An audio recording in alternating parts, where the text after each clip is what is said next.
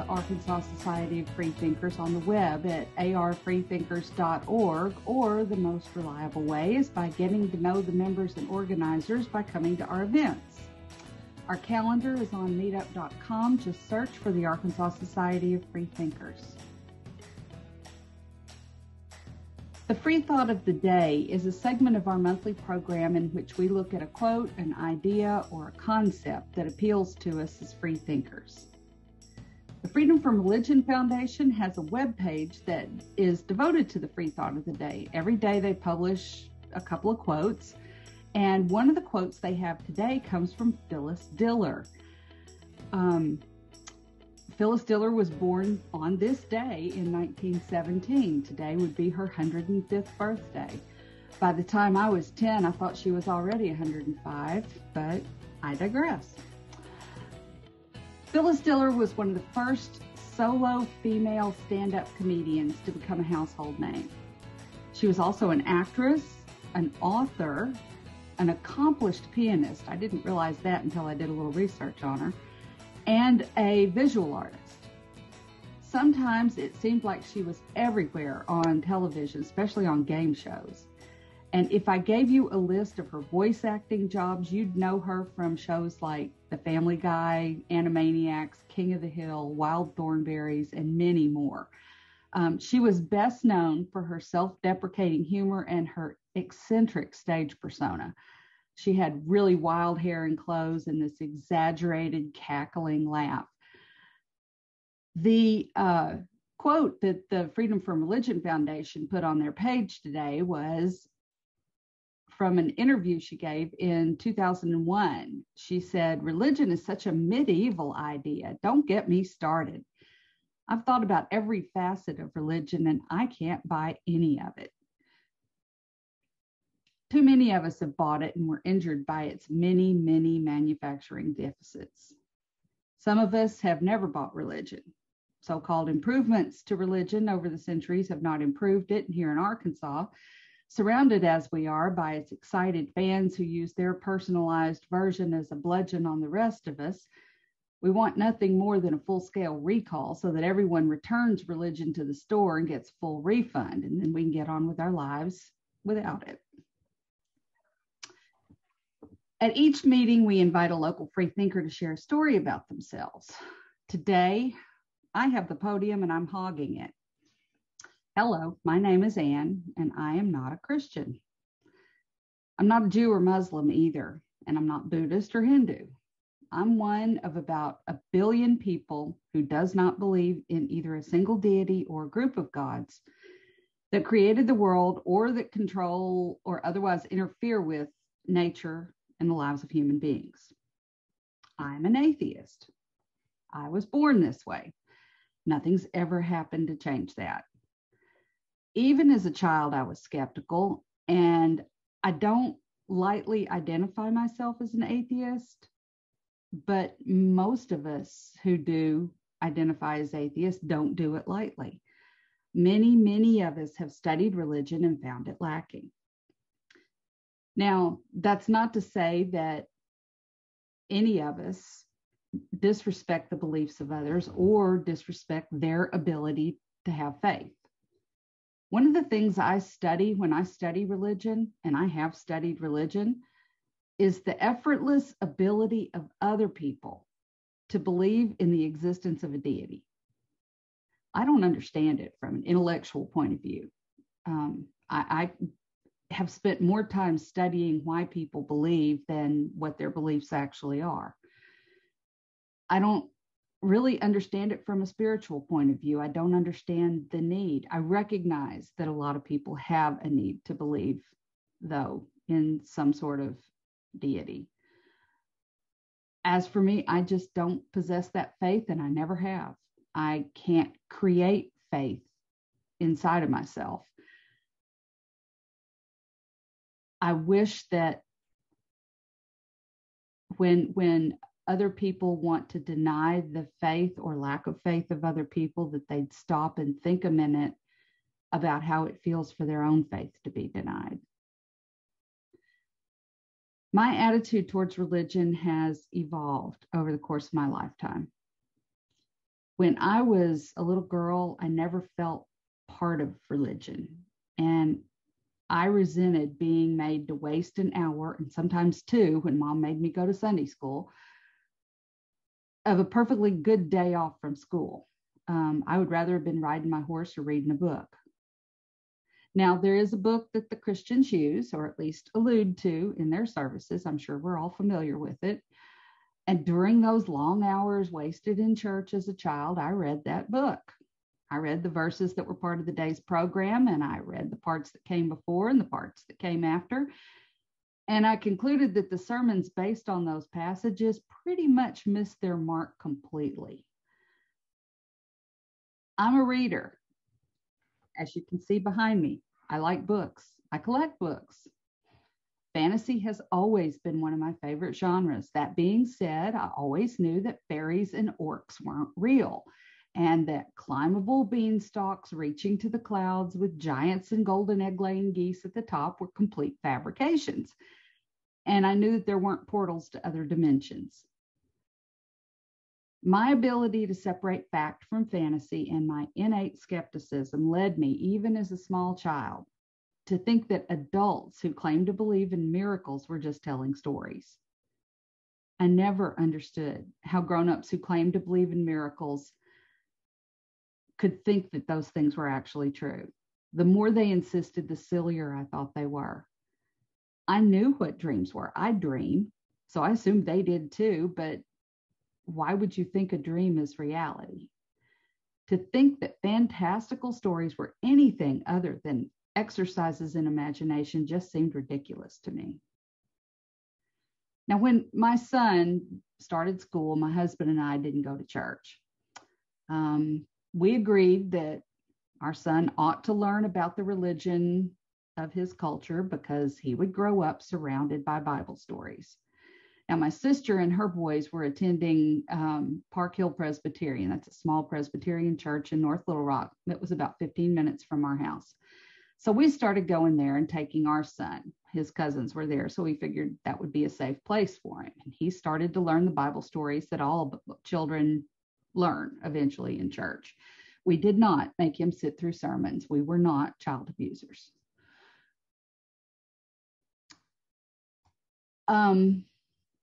His father and I joined the young adult Sunday school class at Park Hill Presbyterian, and we made some great friends there. In fact, I'm still really good friends with two of the couples that were in that class that I met in that class. During that class, I never found any reason to hide my non-belief, and I enjoyed discussing the Bible and its philosophy with the other class members. I mean, they were some really smart, mainline Christians. They weren't fundamentalists. They weren't evangelicals. They weren't crazy about it. And some of them really wrestled with it. I enjoyed picking apart the writings of Peter and Paul, especially in the face of current religious practice and the atmosphere around us. This was in the mid to late 90s. So, it wasn't quite as bad as it is today. It was getting there, though. Now, the class read C.S. Lewis's Screwtape Letters, and I don't know if you're familiar with that book, but it's essentially the devil writing to figure out how to tempt people into sin or whatever. And I was the good-natured butt of a lot of jokes while we were reading that, and frankly, I enjoyed it. I was never disrespectful to my Sunday school classmates about their beliefs, and they weren't disrespectful of my belief or my non-belief as it was. Now, one day, the minister of that Presbyterian church decided to visit our Sunday school class, and he wanted to lead the discussion. That day, it was a small church, so we all knew him. He knew us. And the thing is, he and I had never really talked about religion, and it was kind of weird because suddenly there was somebody who I wasn't sure was safe in that space and who didn't know about my lack of belief. So as the discussion progressed that morning, he realized that I had a lot of objections to the text we were discussing and to the interpretations that other people in the class offered. He got a bit exasperated, and he finally said to me, it's okay. We're Presbyterians. We want you to ask questions. It's good to question your faith. And everybody in the class just kind of, there was sort of a stifled, muffled kind of going through the room, not quite laughing, but sort of like, oh, okay, preacher doesn't get it yet.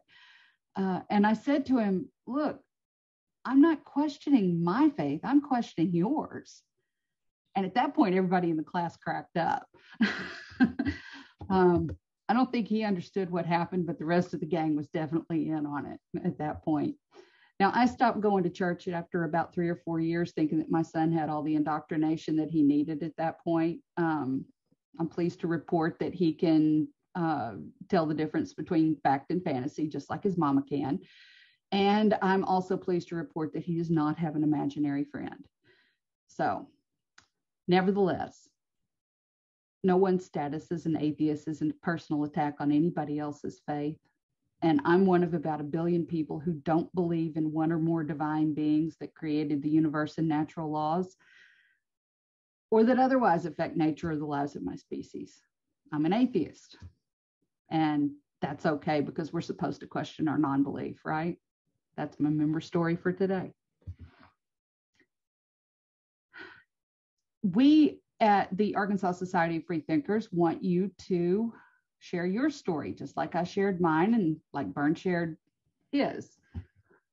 Share your story or a part of it at future meetings in our Free Thought of the Day, in our Skeptics Sidebar, or our member story. You have something to share and we want to hear from you.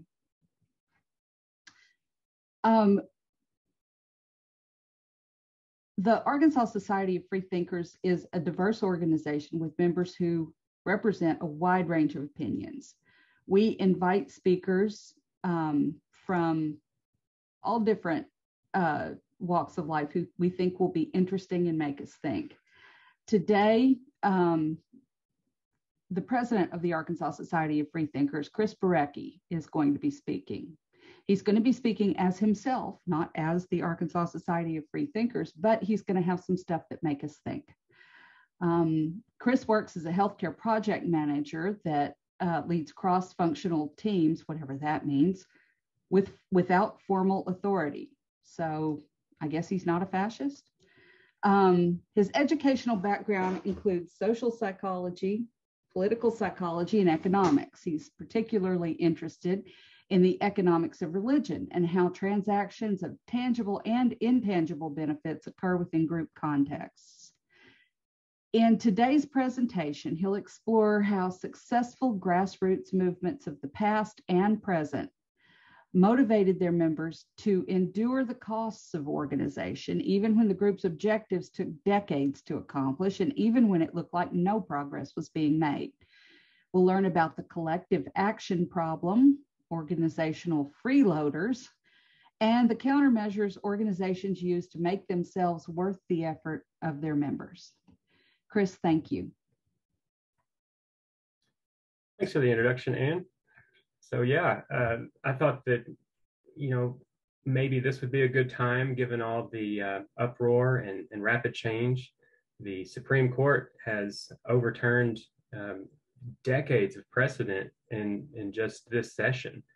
Roe versus Wade overturned. Church-state separation basically all but overturned. A lot of, campaign finance, everything rapidly changing. And, we've had elections in recent years where that same feeling of vertigo is happening, where, a lot is changing at the same time. And there's talk of democratic backsliding, that the quality of our governance may not be what it used to be. And it may be that we are heading toward the sort of autocracy that people in places like Hungary, Russia, and Turkey endure. And there's also been a lot of talk about how civil society is the backbone of democracy, and how you can't really have a democracy without a couple of things involved: informed citizens and journalism. And a lot of that has changed recently. A lot of that's different. So today I was going to talk to you about some of the stuff that I've picked up over the years. One item I thought was really interesting is something called the collective action problem. And also, maybe take another look at the history of progress as we've known it throughout the Enlightenment, and see, is there another way to analyze this, or another way to think about it other than the way that we've been taught? And probably if you went through a history class in school, you learned that change occurred because of leaders, right? George Washington and Benjamin Franklin led the American Revolution, and then William Lloyd Garrison and Frederick Douglass led the abolition movement, and then Elizabeth Cady Stanton and Susan B. Anthony led the suffrage movement, and Martin Luther King led the civil rights movement. But the problem with expressing history that way is it makes it sound like if you just had the leaders, all these people appear, all these organized people just come together and automatically, I guess the market takes care of itself. They all have a shared interest, and organization magically happens, which allows the progress that they're trying to seek to automatically happen. But there's nothing automatic about it. I'm less interested in the leaders, to whom we owe a great deal, but I'm less interested in why the leaders led than I am in why the followers followed. Every one of the organizations that led to progress in the past had to have followers. And so let's see what we can find out about this. Of course, as you go back farther in the past, information gets more scarce. But one thing we do know is that modern science, a lot of it came out of the Royal Society in London. Isaac Newton and some of the most, famous scientists ever. Watch a few episodes of Cosmos if you doubt the influence of this organization. But in their own time, this is how their critics portrayed them. And I think we can learn something about how their critics were portraying them, because somebody saw something like this happening and decided to mock them and say that they were this way in a cartoon. Maybe the history that is unwritten is that these early scientists and philosophers were friends. Maybe they drank beer together and had feasts.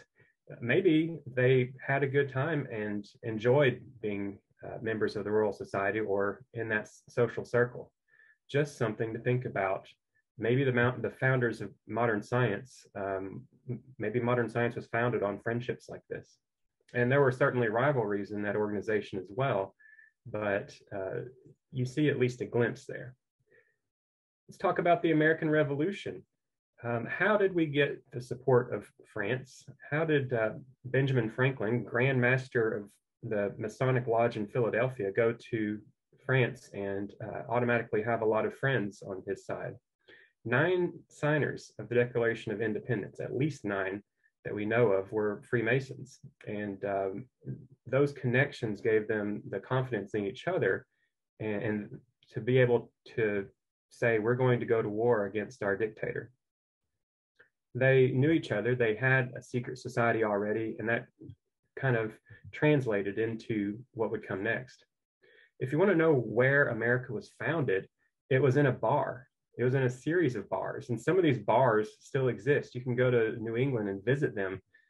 These places were pubs in the Revolutionary War era, and pubs back then played a different role than your typical bar right now. A lot of these pubs were, places where the whole community met. They were places where it was the only secular space that you had. It was this or church, right? So think about that when we think about creating our own secular meeting spaces. It's where people would meet up with customers and potential employers. Also, pubs back then doubled as the post office. So the way that you communicated with the outside world, it went through the pub.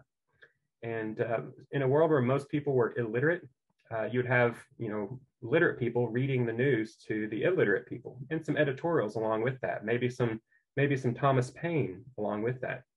And so these pubs became places where ideas were shared and where people started becoming organized. And eventually you go from the pub to this. Eventually you have, dedication and organization and, enough sacrifice of resources that people are willing to, work together and trust one another and raise an army to free their nation. Let's fast forward to the abolition movement. We see these advertisements in old newspapers from the time, And we talked, there were presentations and stuff just like what we're doing today, and people telling their stories, people sharing their opinions. But what I want to know is, who organized this stuff? It takes a lot of work to, create a great anti-slavery demonstration like this. Think about how miserable this must have been to attend. You got standing room only. You're wearing stuffy 19th century clothes. You got no amplification, no air conditioning, maybe no heat. It's dim, it's smoky.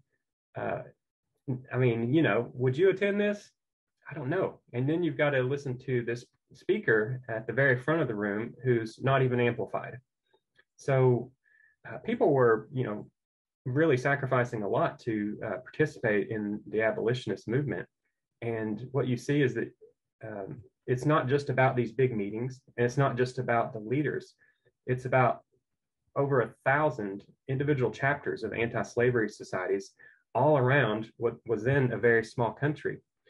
It's about over 250,000 members showing up, donating, volunteering their time. It's those members and their experiences and their sacrifices that I'm interested in. Why did they show up?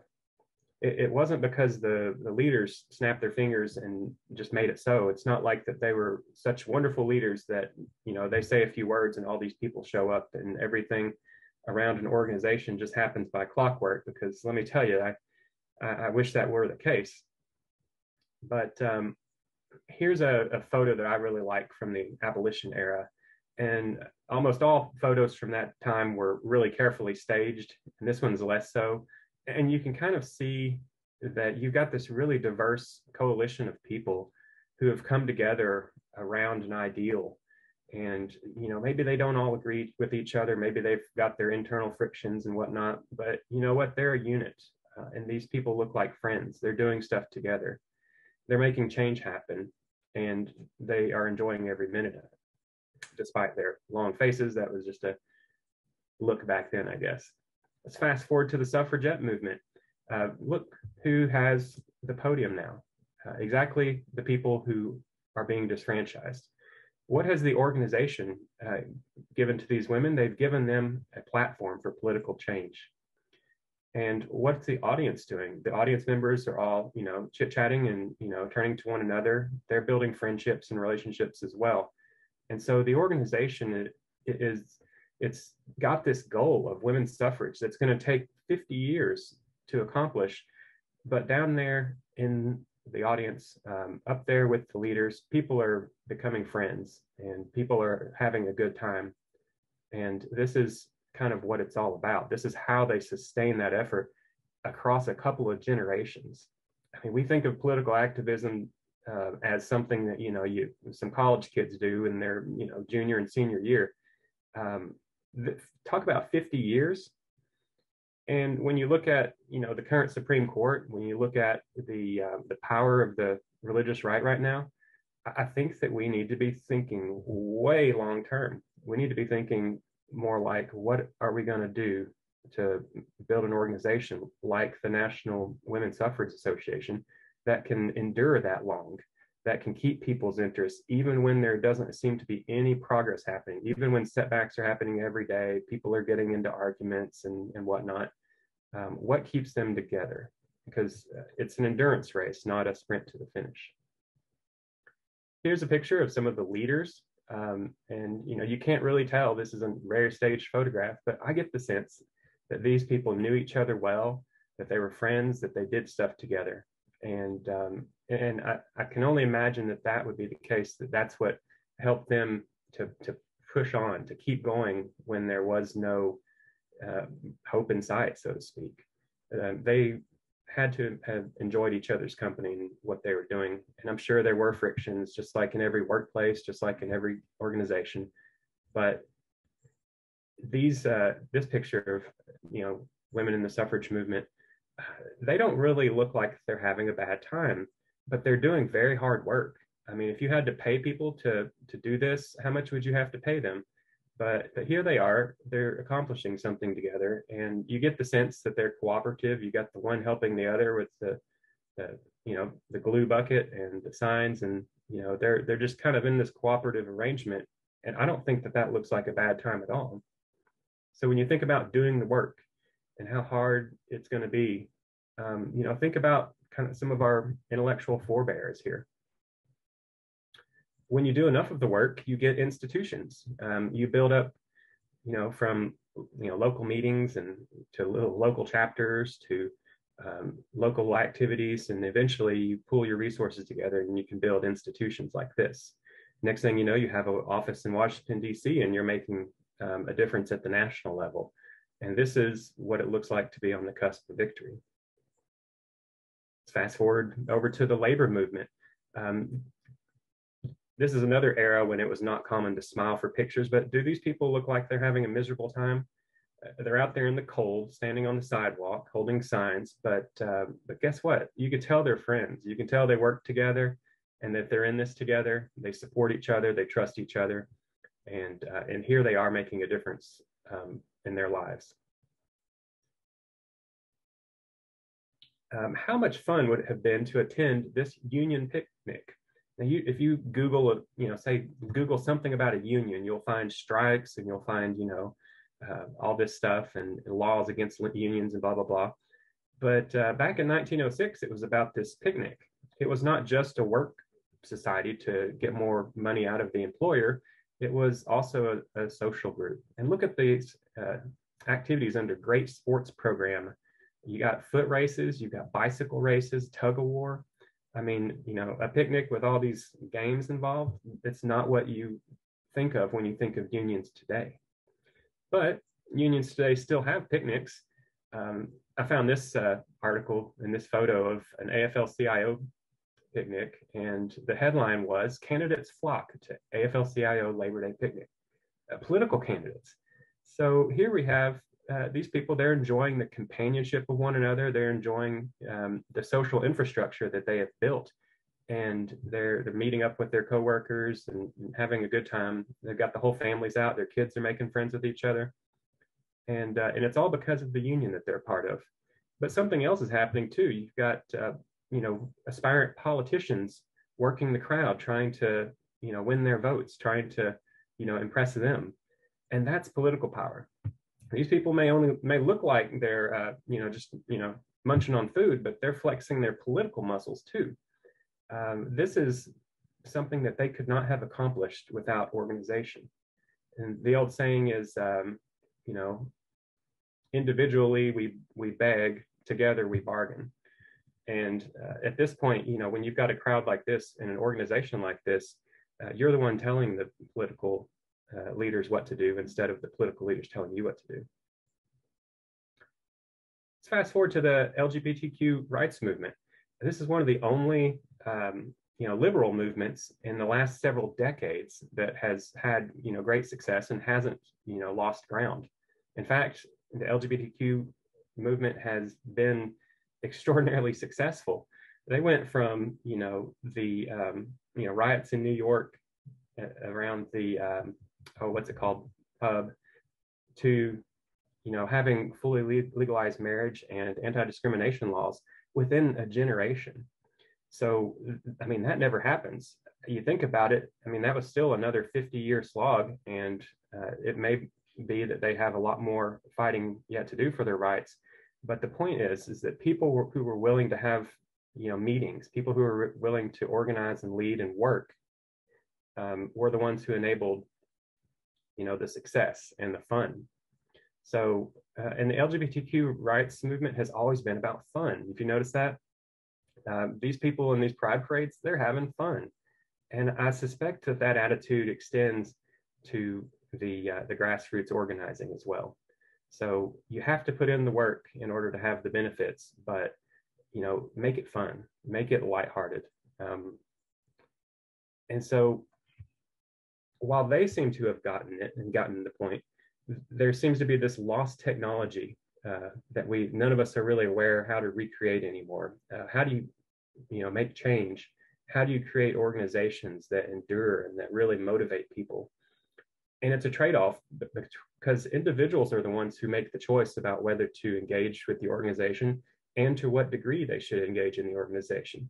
And that individual is going to make a decision about how much they're going to, engage with the organization based on the value of the benefits. And that value that they expect to get from the organization in terms of benefits has to be greater than the value that they expect to pay in terms of costs. And when we talk about costs, we're in this really capitalistic mindset. We're thinking money, like dues, right? But I want you to think psychologically as well. The benefits and the contributions are mostly psychological. It's what is important to you. If you're in an organization, I mean, some of you have been in organizations before, have felt some of this, right? Organizations are a great place to have friendships, like real deep friendships with people who are on the same wavelength as you and have similar interests and values. It's a good place to meet economic or romantic partners. You might find your next employer there, or you might find your next spouse. It's an enhanced self-esteem and sense of identity.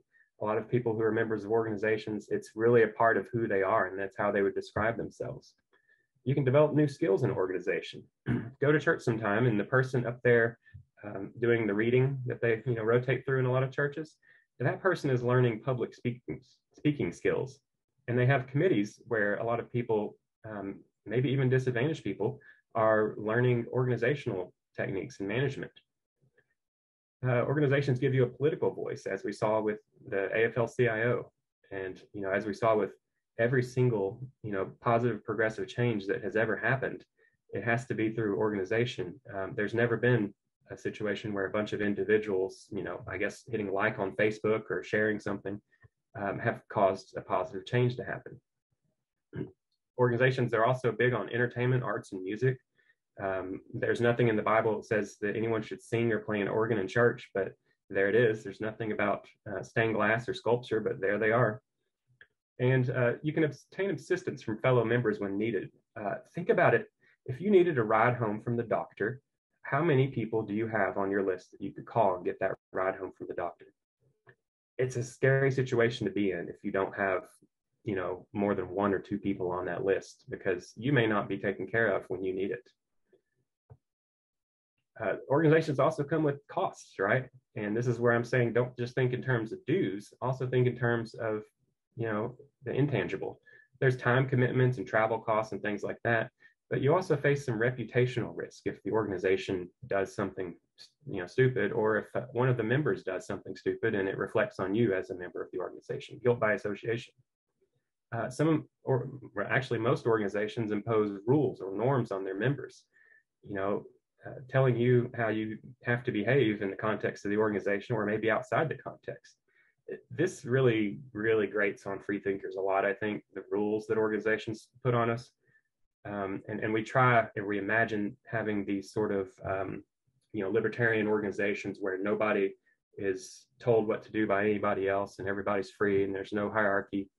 But what happens is that such situations often meet a blow-up point. There were a number of atheist conferences some years back where they were hit by sexual harassment accusations, and the response was to set up a lot of infrastructure and rules and people watching out for each other to prevent sexual harassment from happening during atheist conferences. So this idea that we can just move forward with our activities and not have any rules or constraints on people, you have to at least protect each other from each other. You have to at least have rules and norms of behavior where we're not just shouting at each other's faces or, being mean to each other in other ways.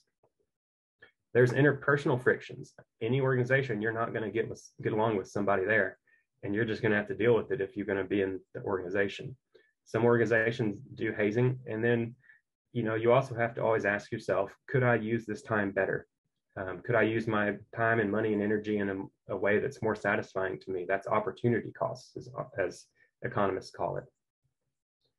And so the big question that we've got this world full of all these problems. We've got, crime and corruption, and we've got, pollution and democratic backsliding and governance issues. And why can't we just solve our problems through cooperative organization? That's the only thing that has ever solved our problems. That should be fairly obvious, right? We should just do it. It's a little more complicated than that, and I'll have to explain some economic theory to go into why. Economists break up the world into four types of economic goods. And the two axes that they're breaking this grid up on are rivalry and excludability. Goods are rivals if I use it and then no one else can use it. If I, cut down all the trees in the forest, then you can't cut down all the trees in the forest. If I, buy the last Coach purse on the shelf, then you can't buy the last Coach purse on the shelf. But whatever it is, if it gets used up, it's a rival good. Some things are low in rivalry. So if we, have a potluck picnic, for example, where everybody's, going to a picnic, actually the picnic gets better the more people show up. If 20 people is more fun than 10 people. You reach some limit, obviously, but it's low in rivalry because it's not used up. Similarly, clean air, for example, if we have low pollution and I get to enjoy clean air, that's low rivalry because you get to enjoy clean air too. We're not going to use it up. Excludability is if people can be prevented from using it. So if I can set up a business and charge money and limit access to the thing, or if as a club we can say you're either in the club or not, and if you're not in the club you can't enjoy the benefits, you can't attend the party or whatever, then it's excludable. And so private goods are both rivalrous and excludable because there's only so many of them, and we can prevent people from having them unless they're willing to pay. So everything at Walmart is a private good. Common resources is kind of like shared items that are rivalrous. That is, if somebody can take it away from you before you get it, but it's also not excludable. That is, it's available to anybody. And these are commonly things that get used up, and it's an ecological issue as well. Free parking spots are an economist's favorite example because you can't exclude anybody from the free parking, but it's very much rivalry because if you don't get the free parking, somebody else might, and you taking it takes it away from somebody else. What I'm interested in is club goods, goods that are excludable, but also low in rivalry.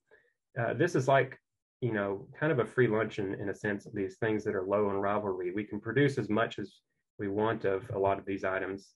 And club goods are things that are produced by the organization. They are the benefits of organizational membership that we just went over, right? The friendships, the political voice, the learn new skills, the meet, and network with people that you might want to meet. So club goods are valuable because you can do all that stuff if you're in the club. Clubs often exclude people who are not in the club from enjoying the benefits because those benefits are hard to produce, and we'll go into more of that. And then public goods are things like that can be enjoyed by everybody that don't get exhausted. Things like good governance, things like clean air, and information that's posted online for free on Wikipedia. Those are public goods. Okay, so I know that was real Econ 101, but this is important because what we're seeing is with change-making organizations, like those organizations that I went through earlier, what they were doing is they were offering club goods to their members. That's how they motivated their members to participate on a daily basis for decades. They were able to sustain that motivation because every day and every time you show up, you get something out of the group. You get some benefit of group membership. Your life is better than it would be otherwise. Your life is transformed by the presence of friends and the enjoyment of the work that you're doing. But the end goals of the organization are not the same thing as what motivates people on a daily basis. The end goals are, something like women's suffrage, something like the abolition of slavery, something like LGBTQ rights, something like civil rights. And those end goals might take it might take forever to try to go and try to get. And so it's kind of naive to expect people to pursue those end goals of the organization that are really big and really ambitious, and that you might not even see progress for a very, very long time. People have a very hard time continuing to invest, money, energy, reputation, and time into organizations when those end goals aren't being achieved in any time soon. Maybe you're not even seeing any movement, any progress. Maybe that's what you really want, but you're just slugging through and you're miserable working all the time and you're not seeing it. People have a hard time maintaining organizational commitment. And so what the successful organizations do is that they provide those club goods that motivates people on a daily basis. There's lately been a rise of what I'll term pseudo organizations. That includes Facebook groups, Twitter hashtags that everybody can pile onto and have a conversation about a topic. Then you've got the forums like Reddit, 4chan, 8chan, Discord. A lot of those have turned into really, right-wing troll nests. Political social media like Truth Social and Telegram are coming out, and those are really these pseudo organizations to pull in like-minded people. And so compared to joining a club, these you just download the app for free, and then you interact with the app for free. It's got minimal cost of participation. You still got a time commitment, but it's fun, right? It's not really time spent if it's fun. So it's like the cost is free. You're pseudo anonymous, so you can just say or do anything you want with no accountability or anything. And that's not true in a group that you physically show up to. If you show up to a physical meeting group and you just completely act like a jerk, then you're going to have social consequences for that behavior. Online, pick another forum or pick another username, whatever, it doesn't matter. You can do anything you want. You can also be anyone you want. Let's talk about some of the things that we don't know about people that we meet online on Facebook or in some forum. We don't know if they are who they say they are, their real name. We don't know where they are, what country they're in or anything. We don't know their gender or sexual orientation, despite what they say. We don't know if they are a human or a bot. I mean, think about that. You don't know if somebody's a human or a bot, and this is obviously a barrier to trust and maybe kind of an upper limit on what we can accomplish through these pseudo organizations. And yet, despite those limitations and despite several other dissatisfactory things like we've experienced with Zoom today, pseudo organizations have been very successful at stealing market share, so to speak, from clubs. What they're doing is they're taking things that used to be club goods and converting them into public goods. They're taking things that used to be only available from behind the walls of clubs after you've paid your dues and done your contribution, volunteered, and everything else, and making it free. So now you can just share information, chit chat with people, network, and be entertained by an endless stream of videos for free. And there is no cost. And people used to have to either join an organization or you've got nothing to do those things. But thanks to electronic media, all this stuff is now free, and it's moved from being excludable to not being excludable. So why pay for club goods when you can get them for free? And so tech is eating up organizations. All these organizations on the left, they're in some form of decline. They're struggling with membership. They're struggling with keeping people motivated. And it's because the technology platforms are offering a kind of cheaper version of the benefits that were formerly only available as club goods. Instead of paying dues and going to meetings and dealing with difficult people, just download this app and you can get the benefits for free. And so that includes your social interaction, your entertainment. Internet's really good at entertainment. Networking, you can meet people this way, for example, through dating apps or through professional networking apps like LinkedIn. And you can also get even a sense of identity. Some of these people on 4chan and Reddit that are forming these militant groups and forming these really toxic sort of identities around themselves, around these chat boards, they're getting a sense of identity from that, and that contributes to their self-esteem in a way, even if it is toxic. And so the people who might have in an earlier generation joined Rotary or Masons or Junior League or that volunteered for their union, today that generation is tapping things into Reddit.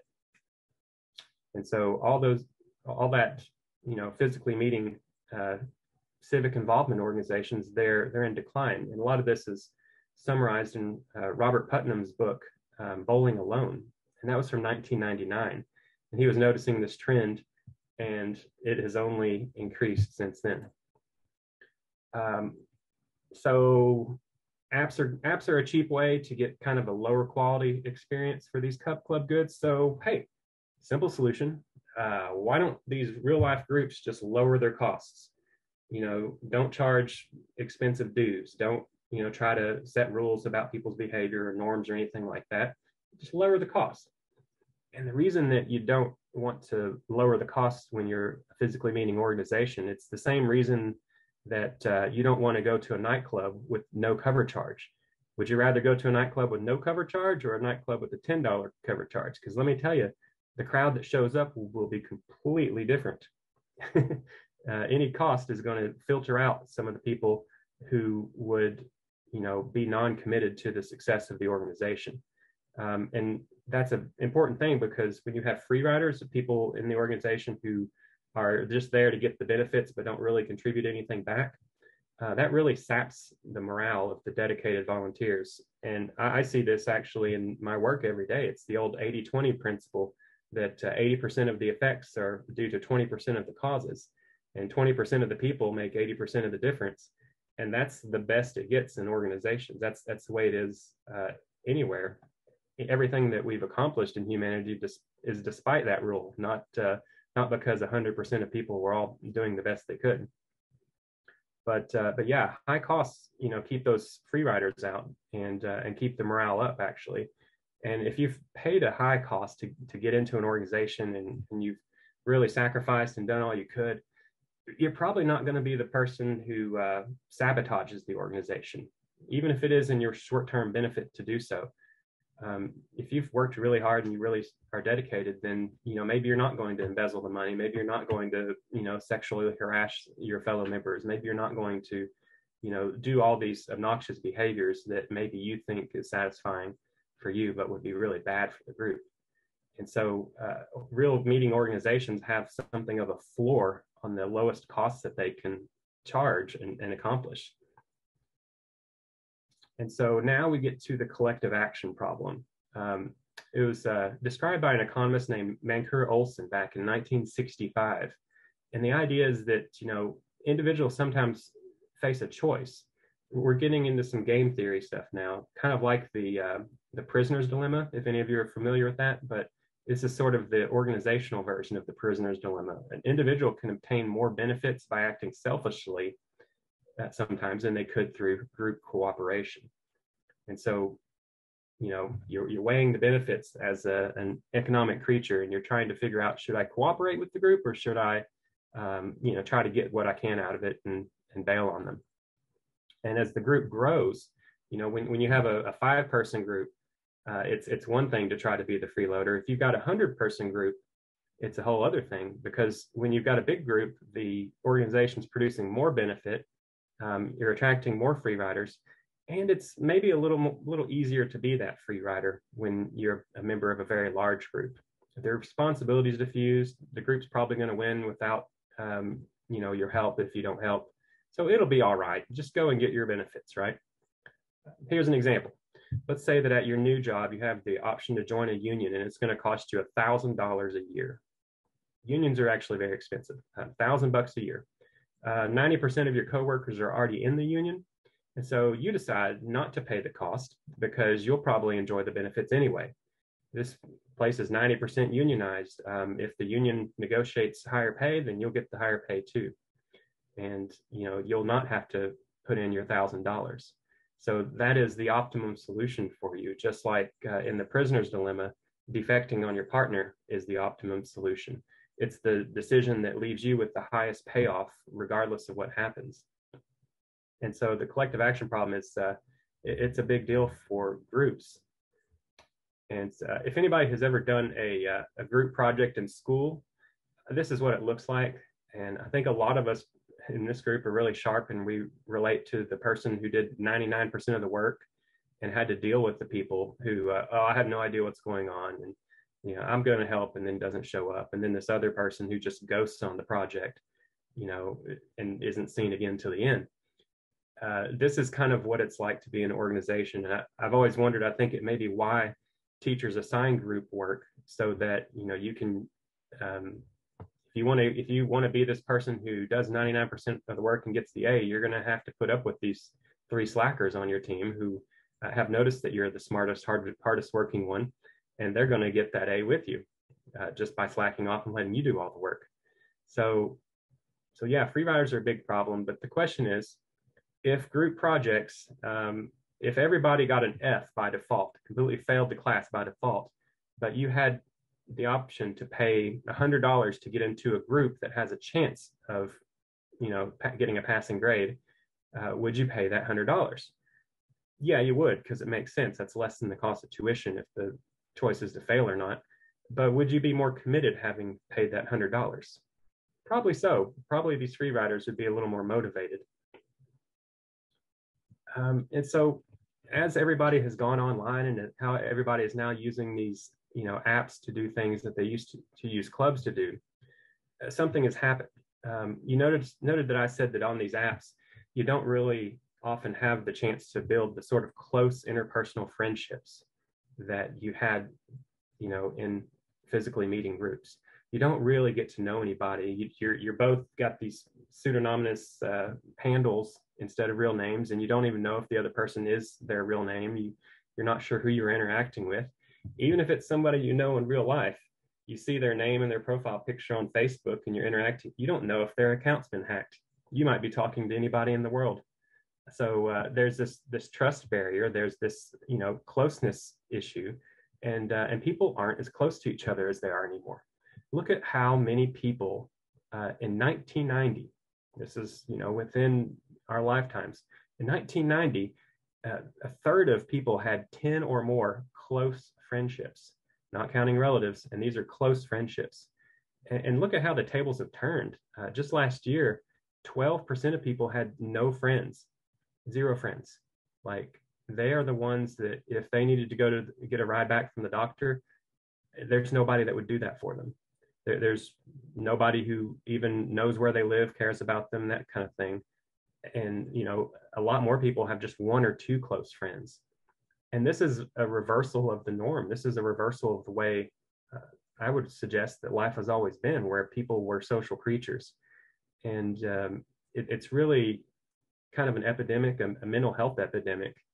And I would argue that a lot of these people with none, 1 or 2 friends, they're probably spending a lot of time on technology and not a lot of time in physically meeting groups. And so here's your psychology pop quiz question today. What is closely correlated with the number of friends that a person has? The answer is their suicide risk.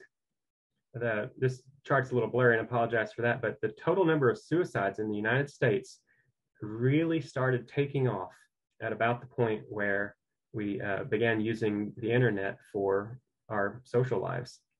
It really started taking off around 2001, 2002. Facebook and MySpace are coming out. And then 2007, the iPhone comes out, and the curve gets even steeper.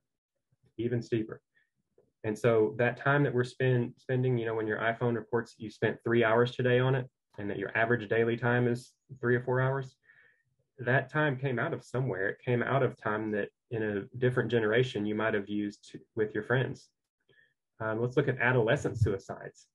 Again, starting at 2007, the introductory date of the iPhone, look at how high it's gone. Look at this. It's more than doubled the suicide rate.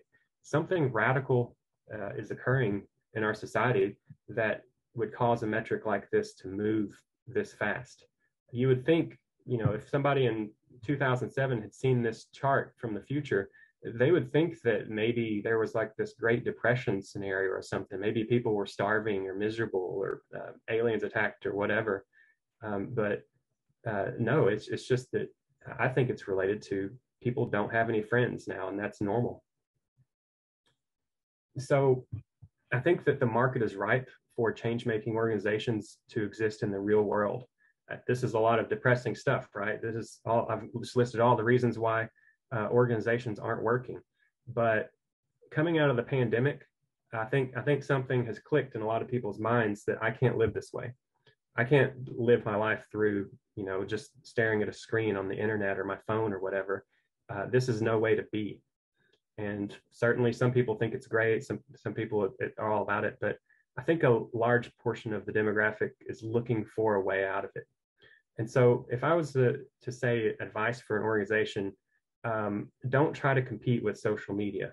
Don't try to compete with, your cell phones, because that cost is going to keep going down to near zero.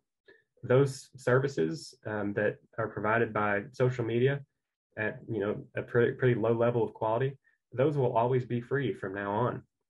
And so don't try to lower your costs and compete with them, because you're never going to be low enough. That's like trying to set up a retail shop and sell things for cheaper than Walmart does. You're going to fail.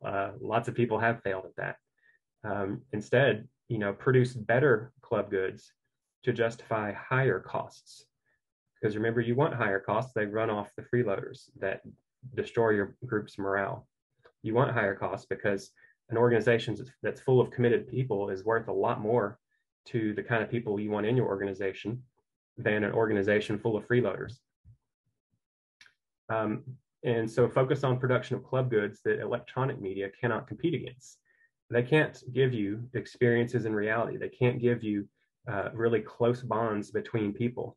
Everything I've seen about the supposedly up and coming metaverse is that it's not going to be much different than a video game experience. And so if we focus on the things that social media and electronic media cannot provide, and we leave behind the things like entertainment or information sharing that they can provide, then that gives us an organizational focus.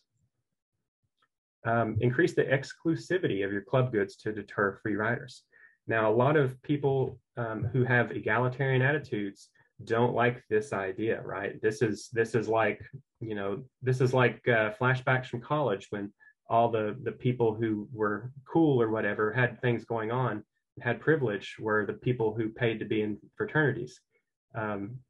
Well, this is the way that the organization has to be. If you don't have exclusive club goods, if you don't, say you're in or out to some people, then yeah, the organization has to cut them off, or else there's no reason for anybody to be in the organization. And finally, I think that we have to confront those organizational attitudes that I just alluded to head on. We live in a consumeristic world. We're surrounded by advertisements that tell us that everything that every bit of money or time that we spend, we should get something out of it, and we should expect to be happy and get things out of our investments and stuff. And it's kind of this selfishness that is encouraged by our consumer-driven economy and society. We think that if we buy enough things, we'll be happy. That's not really true. It's if you have enough friends, you'll be happy, regardless of your material level of wealth. Some of these ideas are not compatible with the mutual cooperation and mutual sacrifice that are required for the sort of change-making organizations that we saw from the past and present. The ones that are successful are able to keep that wheel turning between the benefits and the costs, where the benefits to the individual always exceed the costs. And so there's also, though, some cultural values here where we decide what is of value. We decide what's beneficial to us, what's important. And to some extent, the organization can advertise its values and say, the thing that's important to us, it's not the money that we spend on dudes. It's not the time we spent driving to all these different places, not the meetings and whatnot. It's the bonds. It's the fun that we have. And that's the main thing right there, is that the change making has to be fun. You have to invent this world where doing the hard work and sustaining these efforts are going to still be, that model is still going to be around 50 years from now.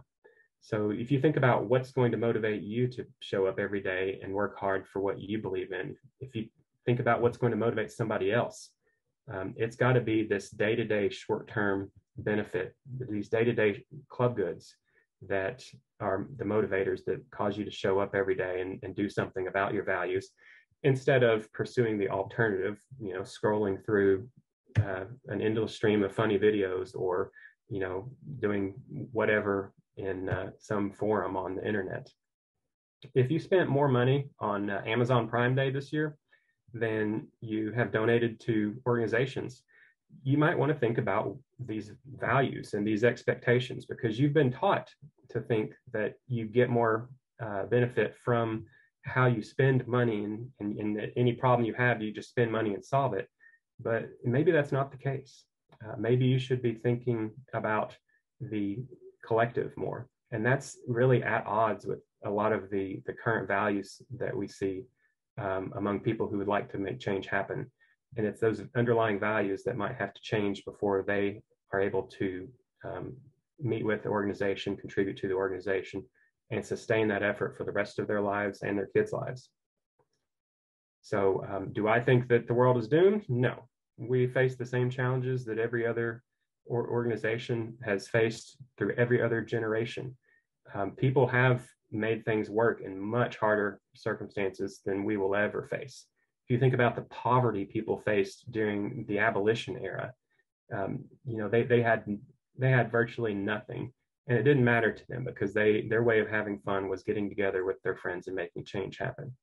If you think about the discrimination and actually physical violence that the suffragettes faced, and also the male suffrage advocates faced, I mean, it was just so much intimidation and brutality. And free thinkers we may get to that point. We have it easy now. We can pretty much meet without harassment. We can, don't have to worry about goons following us around or anything like that. But you have to think about, what if the cost increases? What if the other side increases the costs on you? Just like they did for every movement that has ever made significant change. I mean, the civil rights movement, the labor movement, they all really had to suffer and really had to be dedicated to push through and win. And so it'll take a different set of values, and it'll take organizations that understand the collective action problem and understand the countermeasures that you can use to beat that. And so we can, go on into questions if y'all would like.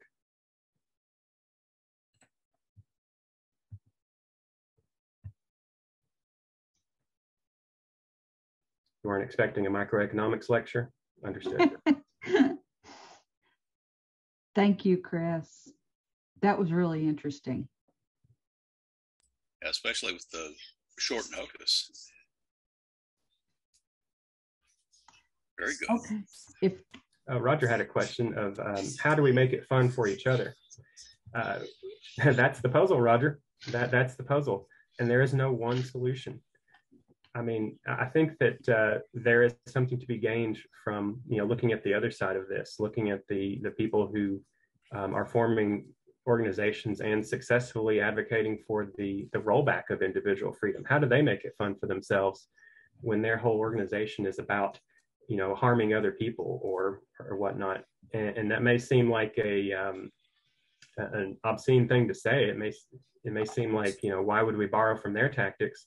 But I think tactics are tactics, and tactics in the cultural and political sphere, they win or they lose.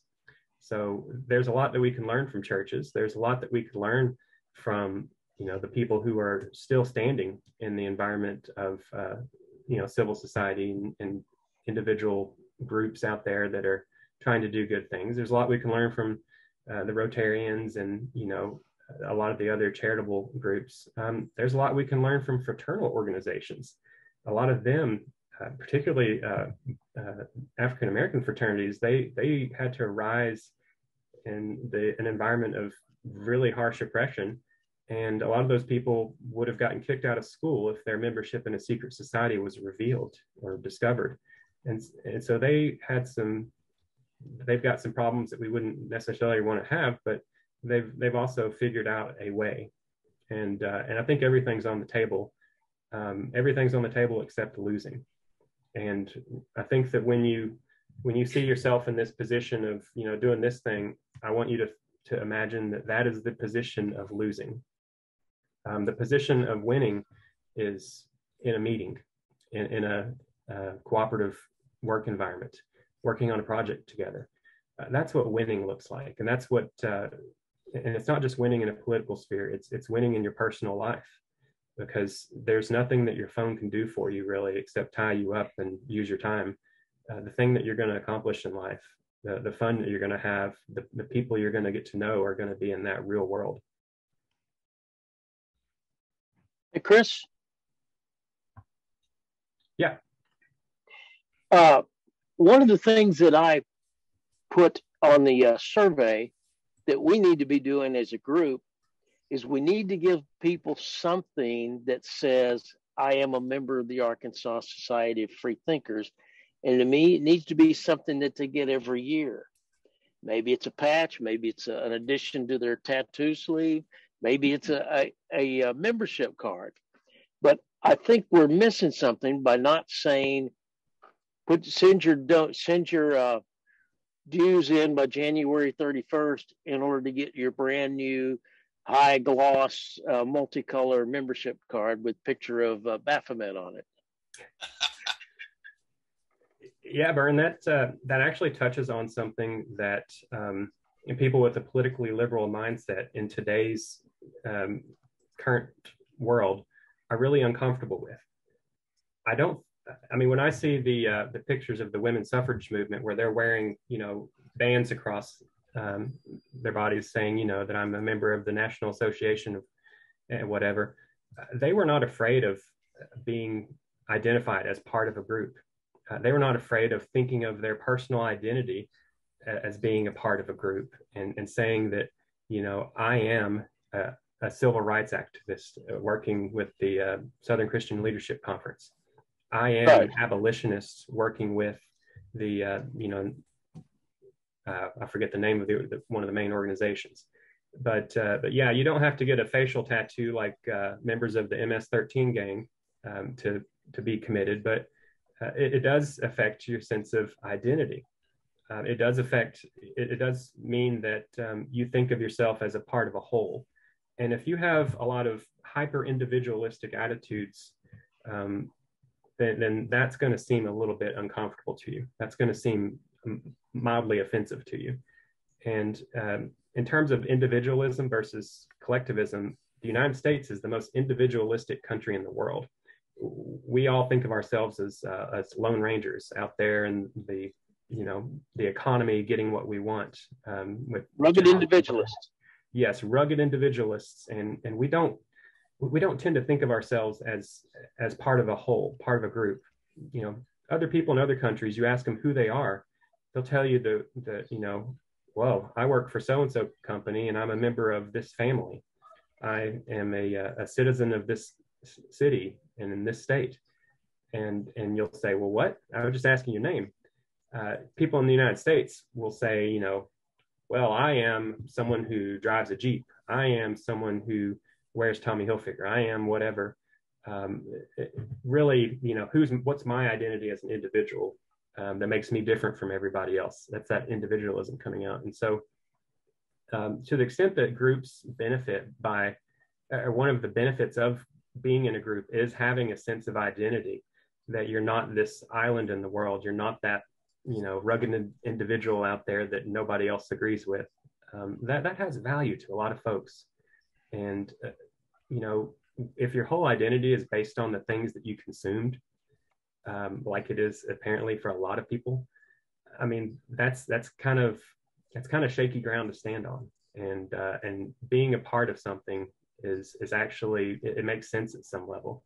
So I'm not saying collectivism is good, but I'm saying we might have taken hyper individualism a little too far, to the point now that we're all staring into our phones, looking at our personalized Facebook feeds and our personalized Twitter feeds, and toning out anything that might cause us to log off of either of those services. And we're saying, this is what I am. Maybe it's not. Thank you, Chris, so much for that presentation. I hope everybody's enjoyed it. We have learned that the next best use for an iPhone is to calendar our next in-person meeting with someone else to make that personal connection. Next month's speaker is going to be Allie Taylor with the Arkansas Abortion Support Network. who will update us on the status of abortion rights in Arkansas since the Supreme Court's decision in Dobbs, and the upcoming special legislative session that is sure to address abortion on some level or another. We're kind of waiting to see, but she'll be speaking to us in August. To deliver the quality club goods Chris was just talking about, we need volunteers. We need people to help with graphic design and website development, to write letters, to stop church state violations, and to host events like potluck, a book club, and family and child-centered activities. If you have skills or ideas to contribute to the cause or want to host a meeting, contact us at info@arfreethinkers.org. Get involved. Come to some of our other events. We have a number of things on the calendar, and with the rising COVID numbers, some of them are in person, some of them are outside, some of them are inside, and I'm not sure if they're actually meeting. Bern, is Pint Night actually meeting in person? We're planning on meeting. I got 2 people coming. The last 3 nights, I've had no one RSVP, and so at 5 o'clock, if no one has said they're coming, I've been canceling. But I got two women, in fact, they're supposed to be there. So great. That's what's happening Monday night. Okay, well, we've also got Zoom night that will happen, and of course, Heathen Hikers at 5 o'clock at the Clinton Center. And then on Wednesday, there's the Hike at Rock Creek Trail. Every Thursday, there is an online meeting of the Beyond Belief Secular Substance Abuse Recovery Group led by Marianne Hansen. Every Monday, we have Heathen Hikers, Pint Night, and Zoom Night. On August 2nd, we have First Tuesday, and that's going to happen at American Pie Pizza on North Hills Boulevard in North Little Rock. Socrates Cafe is meeting again. Check the calendar. There are some regular monthly meetings at Maumelle and at Fletcher Library, and at I think there's one on Monday nights at Terry Library that we've not put on the calendar because we've got so much else going on. There's also a slot car racing event that is held the first Saturday of every month at 2 o'clock. Meet up for that. Leewood is still hosting the disc golf on, I believe, Saturday mornings once a month. And second Sunday Cantina Communion is happening. I think that will be meeting in person for anyone who feels comfortable to attend. Other than that, I think that's our meeting for today. I thank everyone for attending, and I hope to see you next month.